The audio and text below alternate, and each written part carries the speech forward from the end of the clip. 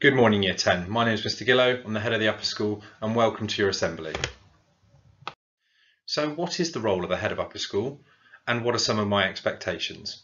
Well, I oversee the heads of year and tutors and make sure they're really looking after you well. I want to ensure there's a clear link between your academic and your pastoral support, so important over the next 2 years of your schooling. Throughout the 2 years, we'll be wanting to ensure that you're best placed for success and that you go on to the best possible Key Stage 5, sixth form or college. And at all times, obviously, I want to help you celebrate all of your fantastic achievements and also pick you up and offer guidance and support when needed. Purpose, the reason for which something is done or created, or for which something exists. So over the last 7 years that I've been at the Archer Academy, now and again, the odd student would say to me, well, what's the point? And this was quite obvious as they went into upper school about thinking, what's the point of this? What's the point of being in maths? What's the point of being in English? Well, I want you to think about today, what is your purpose? What are your end goals? And moving forward, how are you going to use that purpose to strive to be the best that you can be? This is a real opportunity as you come into upper school to get that purpose right in front of your eyes and maximise your potential. So what do I expect from you? Well, before I go into that, I thought I'd talk to you a little bit about my experiences of being in year 10 and 11 when I was at secondary school. Top right hand corner you can see a photo of Mr. Gillow. Yes, I did have hair, and I wanted to tell you a little bit about how I found that experience. I went to a grammar school in Salisbury, Wiltshire. It was a very traditional old grammar school, and I was probably not at the top end of the academic cohort. However, I started to realise that I had to do certain things to succeed when I was in school. The first thing was that I needed to work hard. I had to work hard to get results, and I also needed to enjoy my learning. I'd chosen my options like many of you have just done, and I realised that I was now choosing subjects that I really had an interest in. But because I had to try a bit harder, I had to ask questions and I had to speak up when I had concerns too. So I quickly realised that I needed to be talking to my teachers and to my friends to make sure that any answers that I didn't know, I could have an answer to. I then realised that it was important, because there were younger students in the school, to be a role model. I became a prefect. I was a member of many of the sports teams, and I also just made sure that I was just looking after them, and that's important, and I want to see that from you as well. But I wasn't perfect, and I did make mistakes, and I had to very quickly learn from them.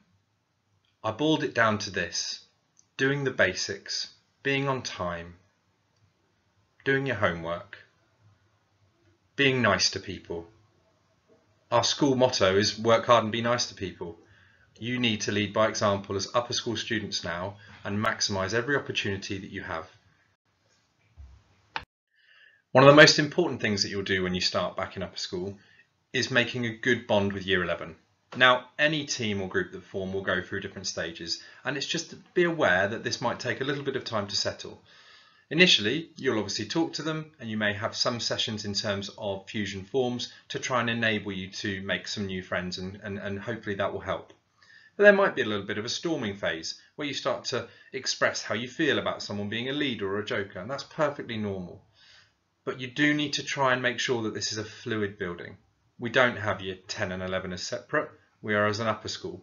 And it's important that if we're going to perform as the best possible team, that we go through those stages and we are all in this together and we look after each other. So be nice to each other, talk to people, and hopefully you'll make some new friends.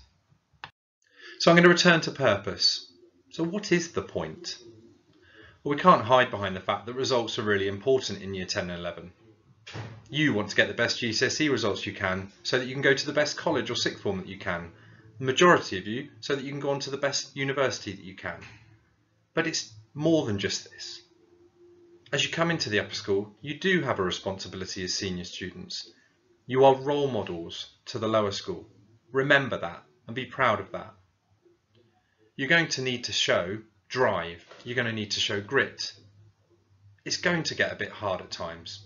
Workload will increase, homework will increase, but we're in it together, and remember about that purpose that we just spoke about. You can support yourself by being brave. Take the odd risk, calculated risk. Go to a new enrichment, go to study hall, stay for an additional opportunity such as a Bright Ideas lecture. All of these things will help you go back to that purpose, and hopefully you will gain those results that you really want. But within this, you have to be able to communicate. You need to make sure you're telling us when things are tough and telling us if things are not quite right.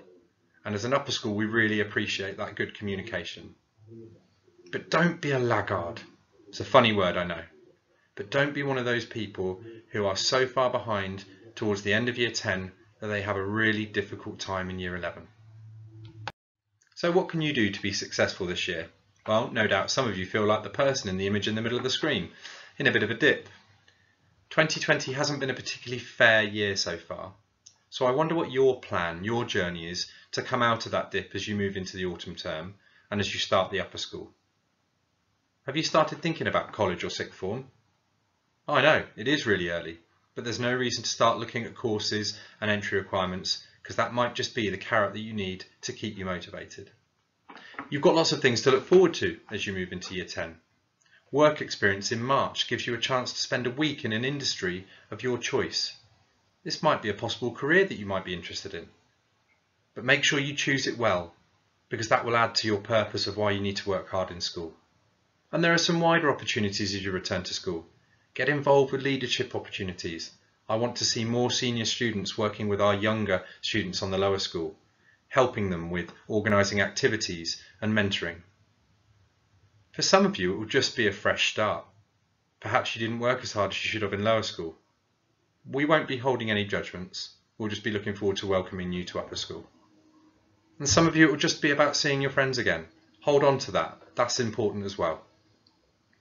As you move towards the end of year 10, you will have a very important week of exams. So as you're going through your year 10, have that end goal that you want to make sure that you succeed as much as you can in that set of assessments. Now, I've spoken a lot about expectations and work ethic, and all of those are really important. But we're just coming back from a very uncertain time, and I'm sure that some of you have got some worries and fears and concerns. You need to understand that our priority is about making sure that you are safe and happy as you return to school. Your well-being and mental health will be front and centre of everything we do. And what we ask is that you reach out and speak out if you do have any concerns. Your tutors, head of year, myself, all staff actually, are here if you at any point have any of those concerns. Can I ask that you look after your peers and also your staff, and then as a community, hopefully, we'll be able to deal with all of these small worries and fears. So year 10, we're at the end of our assembly now. I just want to end with a couple of brief points and an even briefer reflection. On Show My Homework today, there will be a guide to upper school and a year 10 preparation booklet. Please complete the activities and read through that guide very carefully. There'll also be a number of videos from your year 10 teachers from foundation subjects. Please watch the videos and do any of the activities they suggest. They've worked really hard on these. And finally, for me, it's a reflection. As your head of upper school, I can do a lot of things to help you. I can celebrate when you've had a good exam result or you've achieved something in your own personal life. I can also help you when you're going through a rough time and offer support and guidance. But I think this quote from Mother Teresa sums up exactly what we need to do over the next 2 years as a team and a community. I can do things you cannot. You can do things I cannot. Together, we can do great things. So year 10, I wish you well. I hope you enjoy the last couple of weeks of term and have a restful summer. I hope to see you very soon, and I can't wait to work with you over the next 2 years.